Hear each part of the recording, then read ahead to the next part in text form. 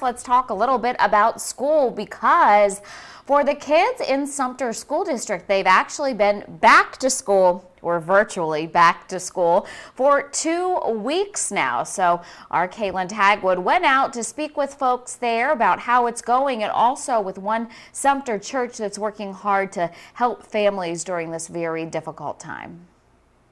We tried to make it as much as a classroom setting as we could. At the Love Covenant Church on Oswego Highway, a new kind of classroom was made. We have the partitions, the children wear their face masks, they wear their shields. Protections to curb the spread of COVID-19 as students here attend their virtual courses from Sumter schools.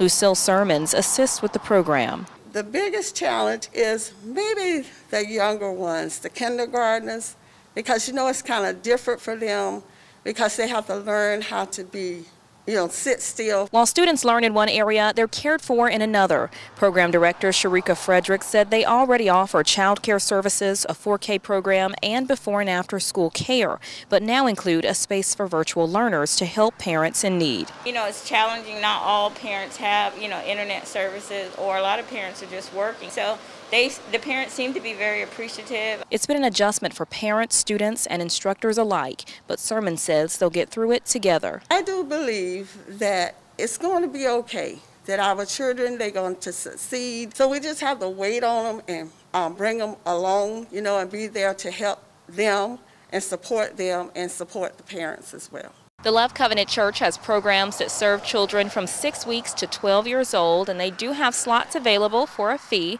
Visit our website at WLTX.com to find out more. For Street Squad Sumter, I'm Caitlin Hagwood.